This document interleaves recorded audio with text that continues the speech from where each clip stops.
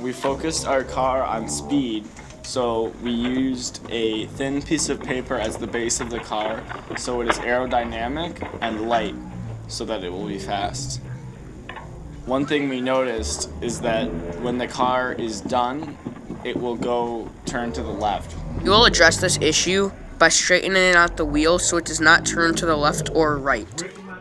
This is the first run with our car after we fixed the wheel. If you can notice, it goes more straight, and when it came off the track, it went straight out the door instead of curving into the door.